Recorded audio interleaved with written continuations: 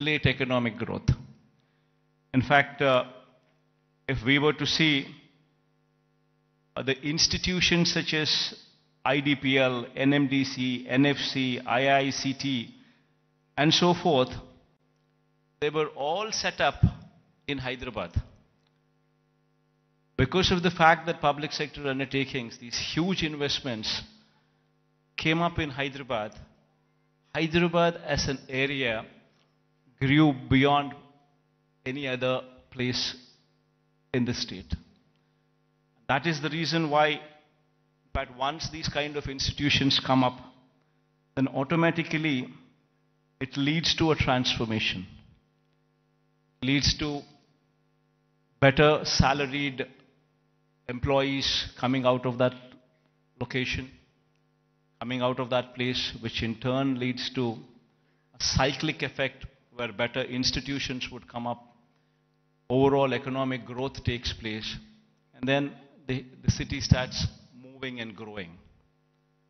Unfortunately for us, it so happened that 90% of the entire PSUs which were allocated to the erstwhile state of Andhra Pradesh have all come up only in Hyderabad. And because of that, Hyderabad grew at a much faster pace than any other place in the state. In fact, so much so that the services sector in Telangana, for instance, is now currently positioned at a 62.87%, the tertiary sector, whereas the national average is 55%. And in the tertiary sector, state of Andhra Pradesh, we stand at mere 40%. So the agriculture sector, what should be at 17% as a national average, we are at 35%. The services sector, which is the tertiary sector, which should have actually been at 55%, which is the national average, we are at 40%, whereas Telangana is at 62.87% of the state's GSDP comes from just the services sector, that is the tertiary sector, and predominantly from Hyderabad. So until and unless you have a similar kind of situation also boost the Andhra Pradesh's economy, we will never see the rise of the services sector. It's only the manufacturing sector that is, we are on par with the national average, which is 25%, which is the secondary sector. But there is a huge thrust that should be put in the tertiary sector, which should grow leaps and bounds, which is the services sector.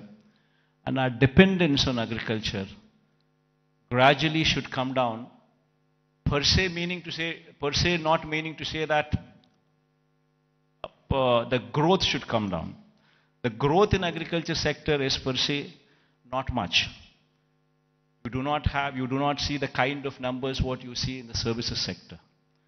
So it's very important for any particular state to grow.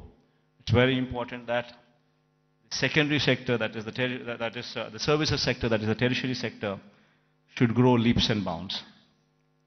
In fact, owing to this reason, the per capita income of Andhra Pradesh, if one were to compare with Telangana, is only 2,19,518.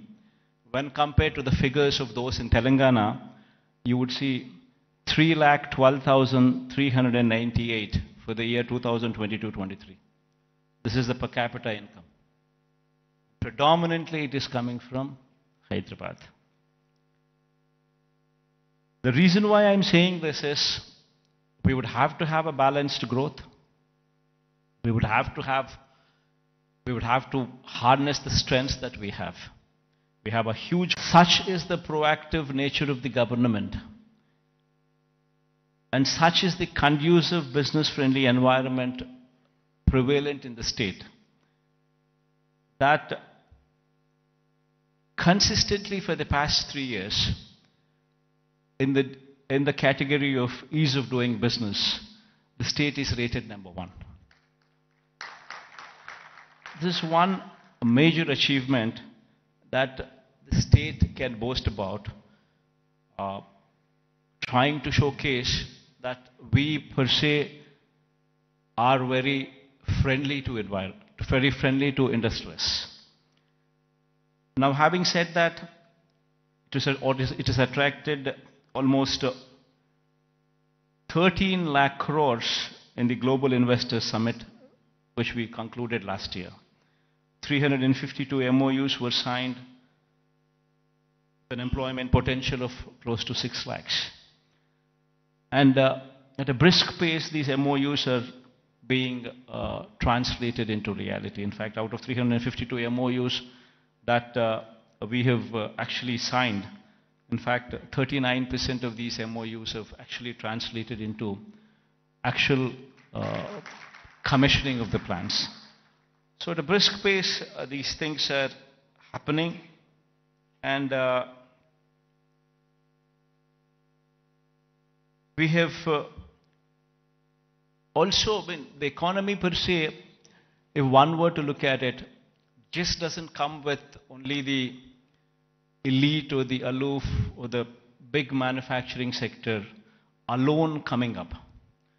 It's got to be a mix of everything. In fact, so much so that I would say that the state government has implemented in these 5 years several welfare programs orienting them towards sustainable self-employment. In fact, every scheme of the state government, if one were to notice the schemes, especially the welfare schemes, one would be surprised to see what kind of a transformational bearing these schemes have.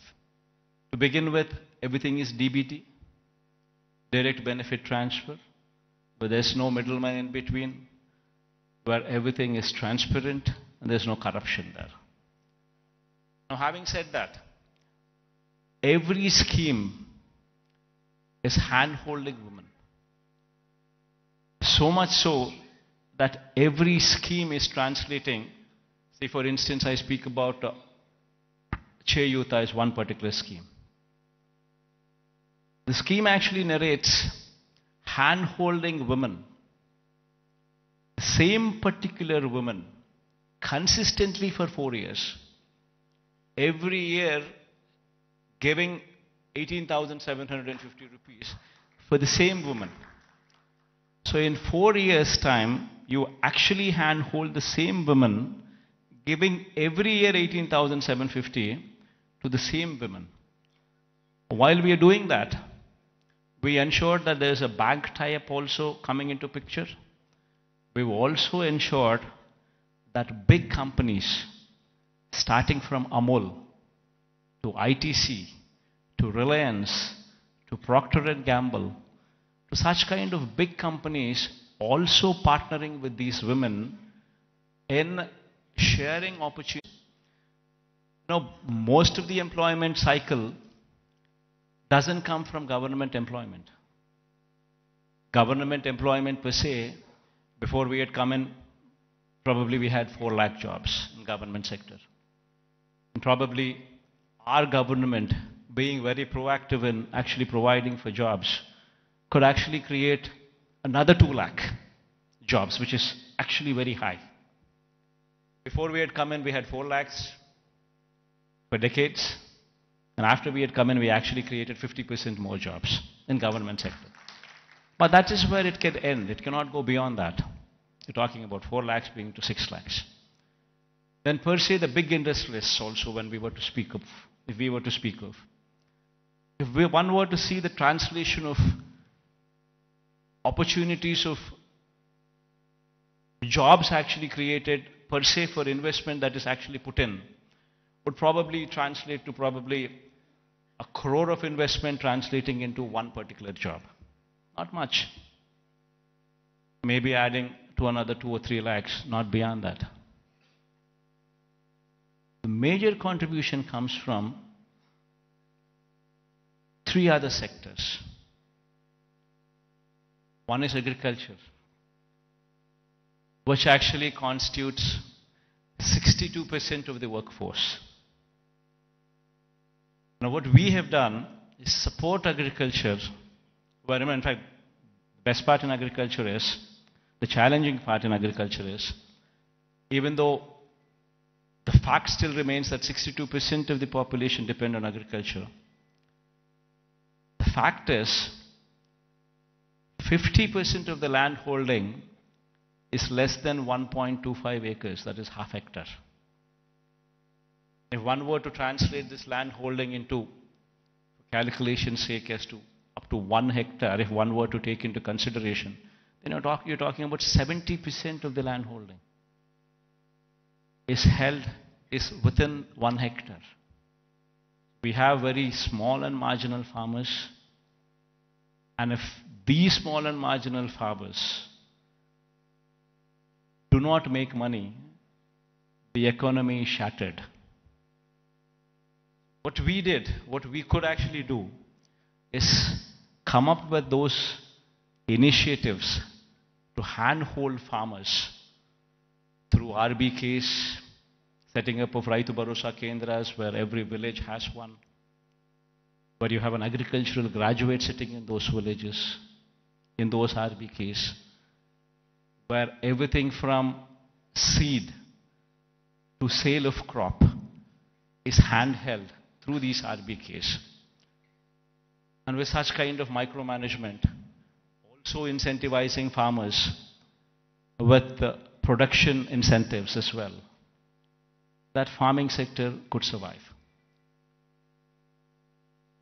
This is one major sector which actually comes to give you a support for the employment.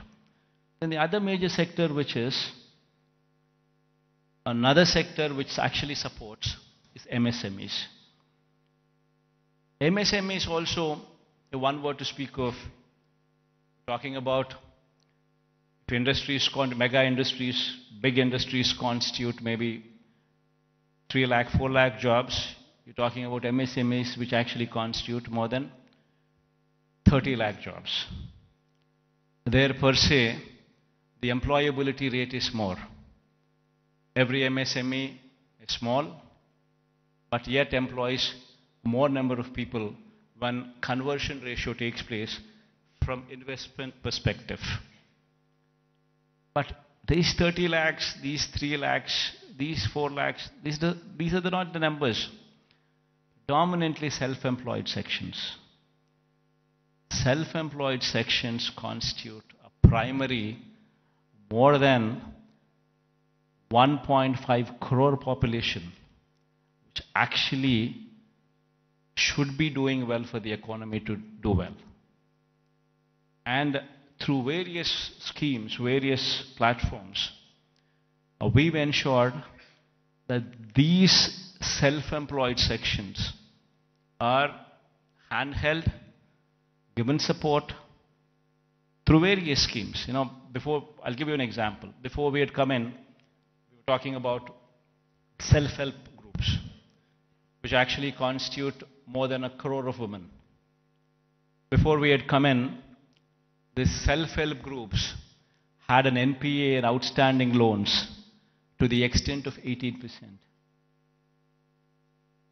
Today, the same self-help groups, the outstanding loans and the NPAs, if one were to look at in this sector now, it is just 0.3%. And 1 crore of women livelihoods are dependent on that. Same if one were to see the same thing in every scheme like Vahana Mitra, which talks about self-employed sections who actually are driving the cabs or actually driving the autos. If economy there fails, the entire state fails. We're talking about barbers. We're We're talking about so many such self-employed sections running into lakhs of lakhs, running into lakhs and together running into crores, which actually have been supported so as to render phenomenal growth rate. In fact, when we had come in 2018-19, our state was figuring probably the least among the states in growth rate, in GSDP growth rates. The last year numbers, if one were to say, we are figuring in top 5 states in the country. If GSDP growth rate were to be figured in.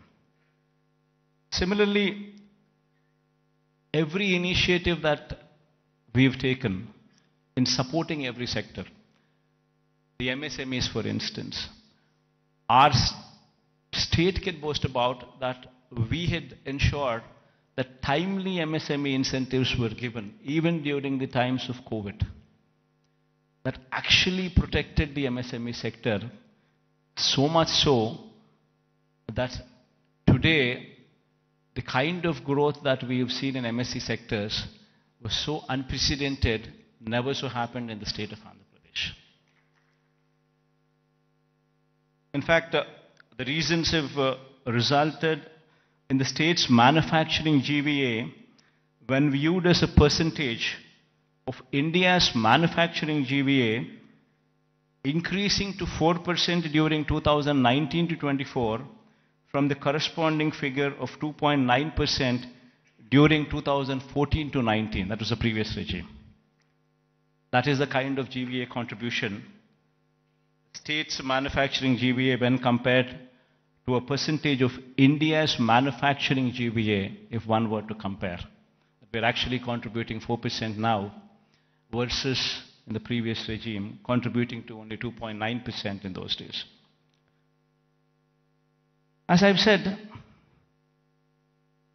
the state's services sector contributes to only 40% of the state's GVA when compared to the national average of 55% and when compared to Telangana's state's average of 63%. Now, this is a position that was occasioned by the state's bifurcation that has deprived Andhra Pradesh of Hyderabad city and the economic benefits associated with it. Now, how do we bring about a change which would actually help boost the state's economy? Now, what do we do about Vizag? Now, how do we boost Vizag's growth story so that ultimately we come across a situation where at least 10 years down the line, starting today, at least we compete with Hyderabad or we compete with Bangalore or we compete with Chennai. So what exactly does Vision Vizag, Vision Vishaka mean? Until and unless we think in those terms, until and unless we have passion for this particular place, for this particular city, this vision can never be visualized, can never be obtained, can never be realized. A lot of people, in fact, when I speak of these words, when I say the first thing what anybody should be doing is to come and stay here as a chief minister. If I were to say this, unfortunately we have an opposition in the state, and we also have a lot of vested interests and also a negative media with vested interests who support the opposition. I think many of you also are aware of it, that they make such a hue and cry that, in fact, that we shifting over to Vizag, they try to make an issue out of it, saying that somebody is coming to Vizag because they want to grab the lands here. We want to do that, they want to do that, and these kind of stories shamelessly are written, shamelessly are projected. And all for what? So they don't want the Chief Minister to come here. They go to the court cases are filed. All for what? They don't want Chief Ministers to come here. Now why? Because if the Chief Minister comes here, this area will grow. Because there's ownership which is going to come for this area. There will be a christening of the city as executive capital.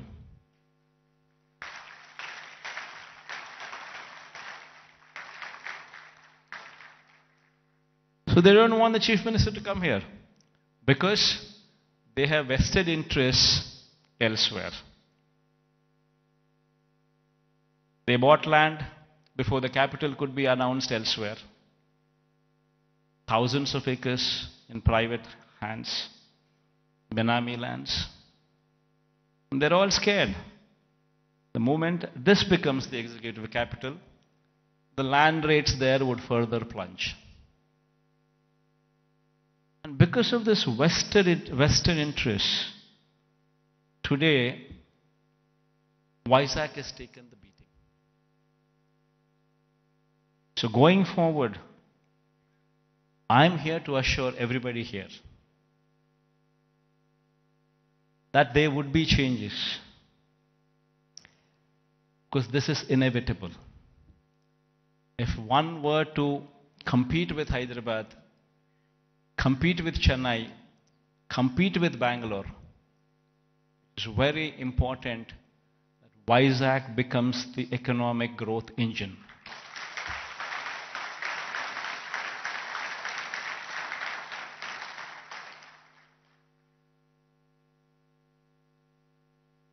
That is, in fact, if I were to have any vested interest, probably I would be speaking about Kadapa.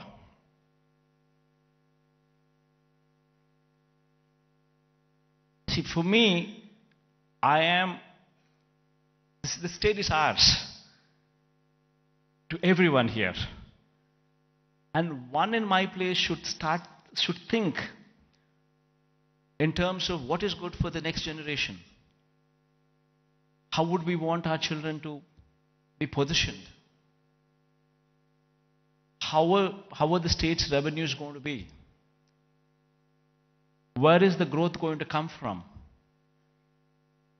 And how exactly can we boost these revenues to support the growth of Andhra Pradesh? If we do not think like this in terms of growth for Vizag, then who would think? If the vision of the leader is wrong, if the vision of the leader is negative, then Vizag will not grow. Today, unfortunately, only person standing for Visakhapatnam as executive capital is only me.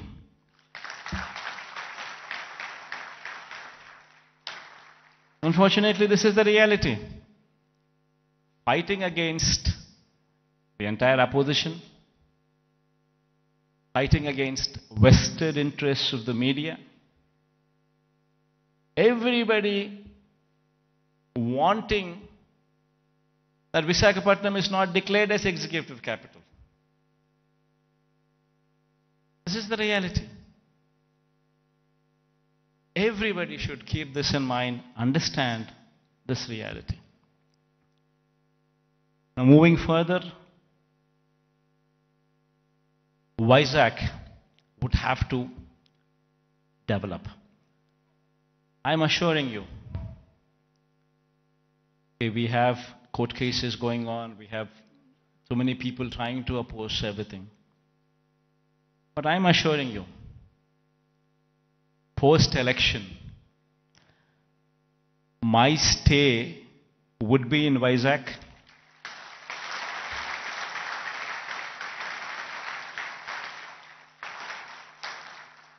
In fact, my swearing-in ceremony also would be in Vizag.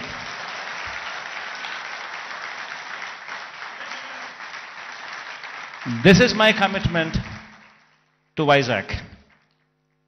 And now, what is the vision for Vizag? See, we need to have 10-year vision. We would have to own this city, christen the city as executive capital, become part of the city, and have a 10-year vision. You know,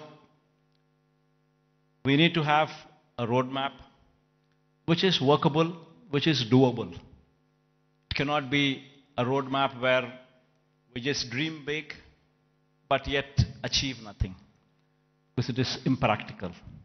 Not so. We need to have a practical solution, we need to have a practical approach, and we need to have a vision which is realizable in 10 years' time. Of course, this vision is one vision which cannot be alone done by the state government. It would have to be the state government, it would have to be the central government, it would have to be a PPP model, it would have to be encouraging private people also to become part of the vision. All these people become part of this vision, only then we can realize Vizag is the next competitor in a decade's time to Hyderabad, Bangalore or Chennai. In fact, why I was opposed to the idea, nothing there. And according to them, just to provide for the basic infrastructure, that is these roads, the water, electricity, and these kind of basic infrastructure alone, according to their own calculations, with the DPR that they have produced, costs almost 2 crores per acre, which is on a 50,000 acres of barren land. If one were to just lay these basic infrastructure requirements put in place, we're talking about 1 lakh investments, 1 lakh crores of money, which would have to be put in before any buildings could come up, or before we could talk about anything else other than the basic roads or the basic electricity or the basic water or the basic stuff. Now per se, does anybody have 1 lakh crores to be pumped in? And if this 1 lakh crores were to be pumped in today, it's going to cost 1 lakh crores. But if this 1 lakh crores would be pumped in maybe in 20 years' time, presuming 5,000 crores of outlay every year, approximately, what one could actually probably afford. So there's nothing there. Then you're talking about 20 years. Then in 20 years' time, 1 lakh crore probably would become 7, 8 lakhs or 10 lakh crores. The expenditure what you thought about as 1 lakh crores today, in 20 years would actually be 10 lakhs, 15 lakhs. Probably the net present value calculations of probably 1 lakh crores 20 years down the line would probably be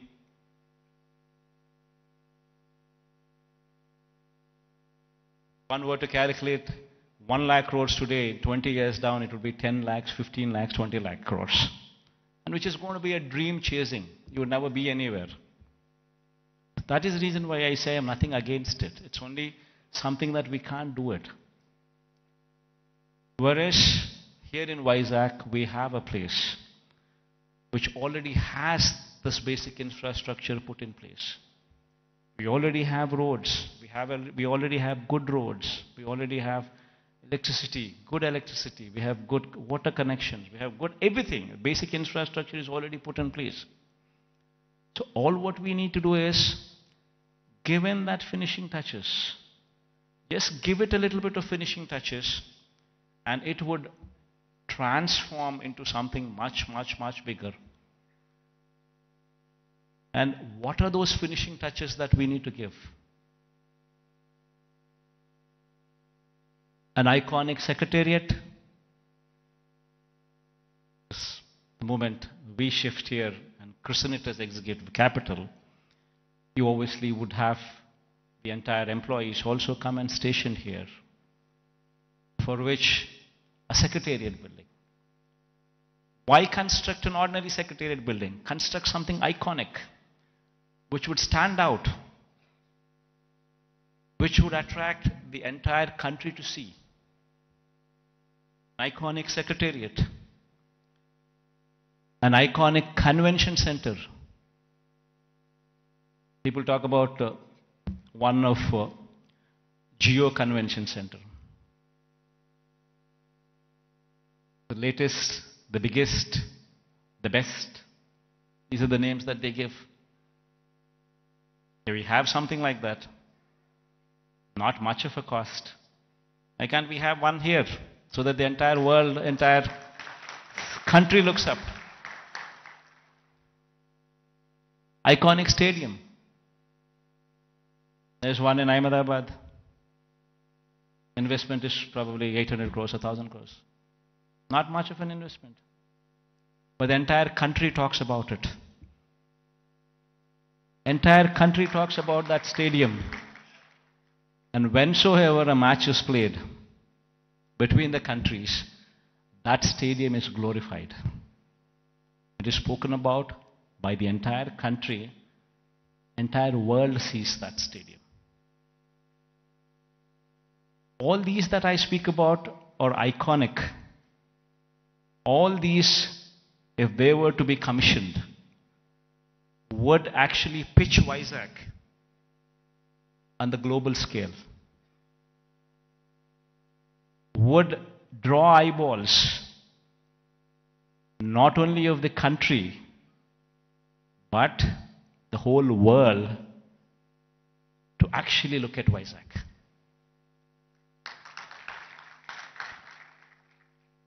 What we have envisioned for Vizag, iconic secretariat, iconic convention center, iconic stadium, Institute of Emerging Technologies. One beautiful institute wherein the talent for any emerging technologies is tutored here. If our students could be given that kind of skills, tutored here, this would be positioned as something else.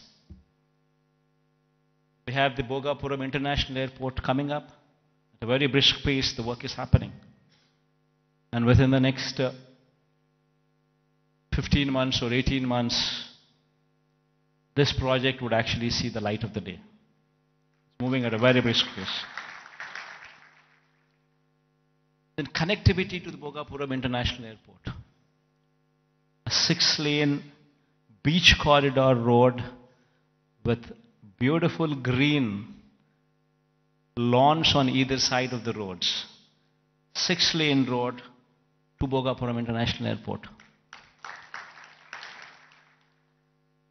They're talking about a metro rail. Our Vizag is probably the only metro, I guess, which does not have a metro rail. So getting funds for metro rail per se, I don't think it's that difficult. Because it might cost another 14,000 crores. But 60% of the funding comes in PPP model by the developer. Another 40% is to be shared by central and the state government. Central shares 20%, state shares 20% of the 14,000 crore investment. Of course, we are pushing for the entire 40% to be borne by the central government. That's a different story. But even if that doesn't happen, we're still talking about 20% contribution from the state government. And then you could actually see a 14,000 crore metro rail project also take off. Then we're building a Molapet port in Srikakulam. Within the next 1 year, the Molapet port would actually start functioning.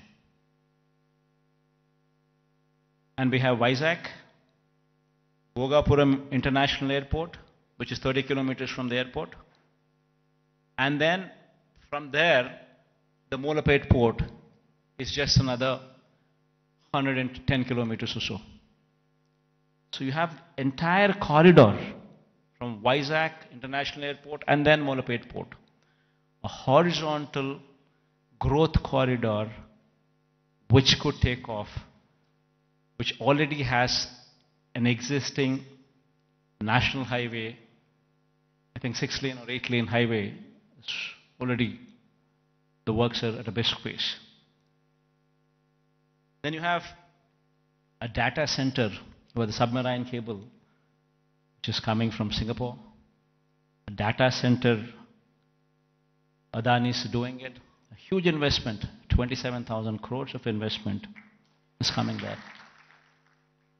And since it's a private investment, and Adani's are doing it, the works of the land from our side, everything that needs to be done is already done. They've already started the work, the plans are submitted. And within the next 5-6 years, in a staggered way, in a phased manner, they would actually ensure that this project also comes up. Then you have hospitality industry, which also needs to be looked into, which also needs to be given a little bit of boost, for which we have ensured that Oberoi and Mayfair groups have given certain bits of land for them to develop 5-star plus resorts here, as well in Vizag, where Vizag is short and it doesn't have resorts. It has some good hotels, but it doesn't have resorts. So this 5-star plus category resorts by Oberoi or Mayfair would actually bridge in that gap. The land has already been given to these private people and they're already on the verge of starting the construction. And within the next 2 years or so, you would actually start them. You would actually see them commissioned. Then NTPC Green Hydrogen Project. This is also around about 30,000 crore investment of NTPC. This project, fortunately, yesterday, Prime Minister virtually laid the foundation stone. So this is also going to be a reality. So all these that I just spoke about, they're not things that cannot be achieved. All these things can be realizable. Within the next 10 years, in a staggered manner, we would see all these things coming up. Because all these things that I spoke about are not big. Something which is unimaginable. No, not so. All these things are realizable because they're not something, they do not post those numbers which would actually say they are not realizable. And there is, of course, one aspiration what I'm trying to negotiate with the Prime Minister also. This thing goes well, we would have this as well. A high-speed rail corridor from Hyderabad to Vizag, passing through Vijayawada. Then Vijayawada to Bangalore, passing through Kurnool and Kadapa. But this is an aspiration. If it happens, it happens. Even if it doesn't happen, 10 years is a big enough span for us to pursue that it happens. Even though this is an aspiration currently with us, the rest of the stuff that I spoke about are all realizable. So with all these things coming up in Vizag, and the Chief Minister coming and stationed in Vizag, it would attract a lot of people to come and settle down in Vizag as well. And Vizag, in 10 years' time, with all these iconic buildings taking shape, would actually compete with the best in the world, with the best in India, definitely for sure. In fact, my people have gone ahead and given a presentation to this effect. We can all watch, myself included. I'll also be sitting with you on the other side. Let's cheer the officials also for actually putting in this kind of energy and effort, because it takes a lot of passion to actually be involved. What needs to be done for Vizag, how do we do it, and it takes a lot of passion. And, in fact, when I was asked to come here, I said fine, because looking at their passion, I wanted to encourage them as well. And I also wanted to give a kind of confidence to the people of Vizag in particular, that yes, Vizag, in spite of all the difficulties and hurdles that were posed, we will prevail, we will survive, and we will bounce back, is what the final message would be. Thank you all for patient hearing. I hope that we all share this dream and it will be realized at the earliest. Because I can't repeat the whole thing in Telugu. I tried, but then I thought again I'll deviate. Maybe some other occasion in Telugu. Maybe some other occasion in Telugu I would do so.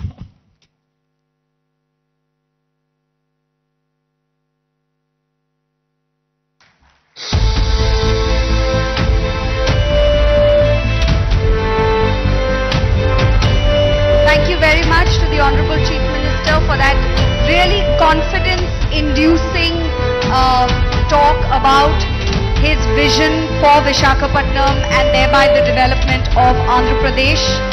Truly, truly confidence-inducing. Very, very inspiring.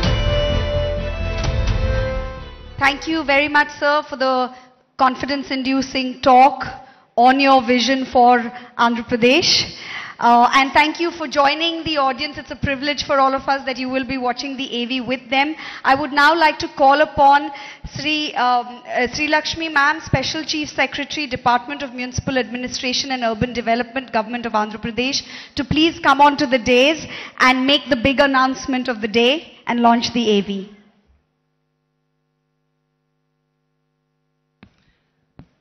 I thank the Honorable CM for his brilliant address on his vision for the development of Andhra Pradesh and Vishakhapatnam. As part of the development roadmap of the state, we now present the development plan for the next 5 years for Vishakhapatnam and its hinterland in the form of a magnificent film titled Vision Vishaka. The film encapsulates the plans for the development of Vishakhapatnam by the government by partnering with the private sector, by facilitating the private sector to grow, and also by taking up various schemes by the government. Honorable Chief Minister and august members of the audience, I now present to you Vision Vishaka.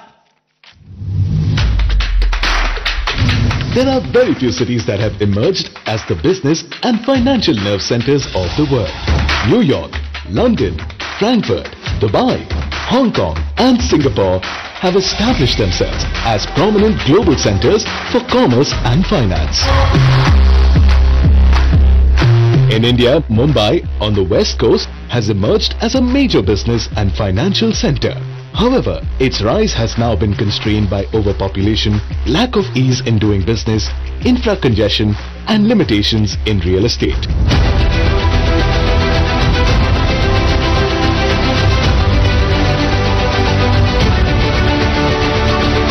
Located on the east coast of Andhra Pradesh, Vishakhapatnam now holds the potential to compete with some of the best cities in the world in developing, innovation and natural scenic wonders.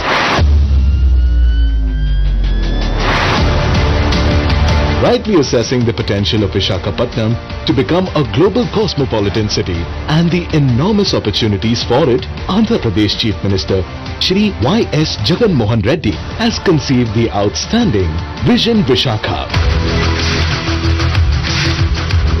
Vision Vishaka aims to support Vishakhapatnam as a home for high-positive environment, sustainability and natural scenic environment, sustainability and natural scenic beauty to go on to become a leading financial new South Coast Railway Zone and freight corridor from Sondyam to Simhachalam that will be undertaken at a cost of 196 crores, 14,000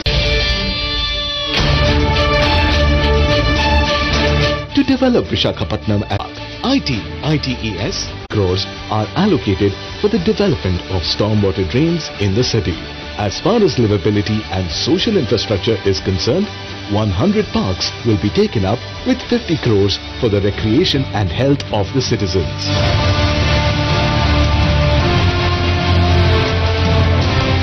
150 lakes will be developed in a phased manner in the city with a sum of 250 crores. Regarding sports facilities, 7 stadiums will be developed with a budget of 169 crores. Along with demonstrating his commitment towards encouraging sports through the one-of-a-kind statewide Adudam Andhra program, Shri Y.S. of 300 crores in this Vishaka vision in order to place Vishakhapatnam on the sports map of the world. VMRDA projects include a natural history park, museum and research institute with 108 crores, a convention center with 220 crores, an urban entertainment zone with 40 crores and Siripuram multi-level car park with 87 crores. About 150,000 houses worth 4,039 crores are being constructed through Jagan colonies and Tidco houses for the construction of affordable houses for the common citizens.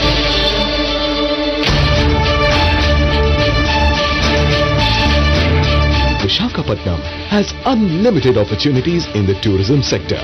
With more than 30 beaches to attract tourists, there is no area better than Vishakhapatnam for tourist development. Vishakhapatnam owns tourist attractions that are proposed to be developed with around 1,500 crores. Apart from that, major star hotels like Oberoi, Mayfair will also be facilitated to attract global tourists to the city.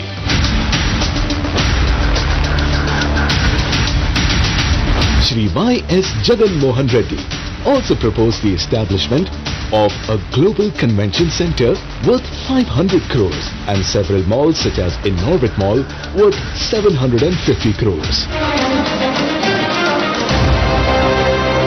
Under the infrastructure for Eco Vizag, clean energy, 178.22 crores have been proposed for the development of Nagar Vanalu, Mudassarlova and Meghadrigadda floating solar plants, 2- and 3-wheeler electric transport projects. Chief Minister Y.S. Jagan Mohan Reddy's impeccable foresight resulted in a magnificent mission to develop Vishakhapatnam into a global city with spellbinding amenities. A successful realization of this vision is destined to make this city of destiny a remarkable cosmopolitan center in no time.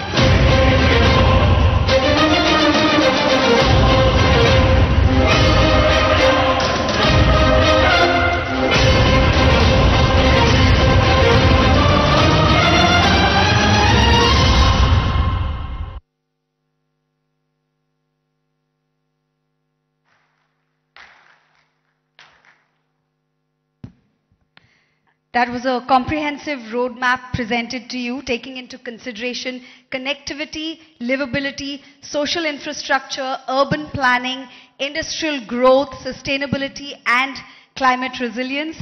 The Honorable Chief Minister of Andhra Pradesh, Shri Y.S. Jagan Mohan Reddy Garu, is well on his way to achieving Vision Vishaka and many other such projects for other cities of the state as well. He has already unveiled projects worth more than 1,500 crores, as you saw in the audiovisual presentation.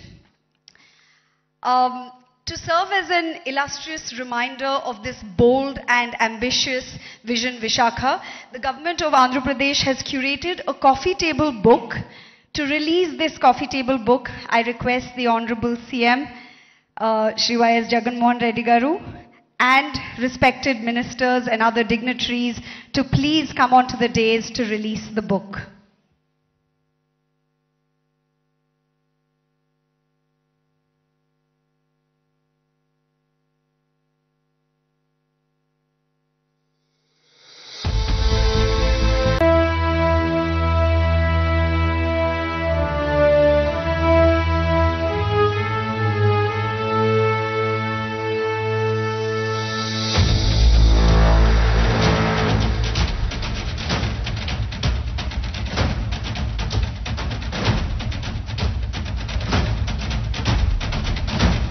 Thank you so much, sir, for inducing this audience with your confidence, your passion for your vision, Vishaka.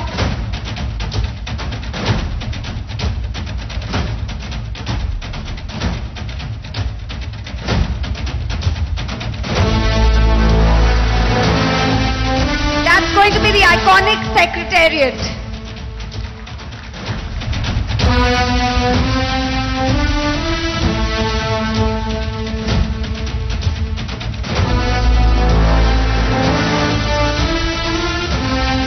The iconic secretariat that will lure the eyes not only of the entire country but also of the entire world, as shared in Vision Vishaka by the very driven, young, dynamic leader of Andhra Pradesh, the Honorable Chief Minister Shri Y.S. Jagan Reddy Garu. I would also like to thank Shri Budimuthyala Naidu Garu, Deputy Chief Minister of Andhra Pradesh, Shri Gudivada Amarnath Garu, Honorable Minister of IT and Industries, Srimati Vedadala Rajani Garu, Honorable Minister of Health and Family Welfare District in charge, Shri Adimulapu Suresh Garu, Honorable MAUD Minister, Shri Y.V. Subbareddy Garu, Honorable MP of Rajya Sabha, Shri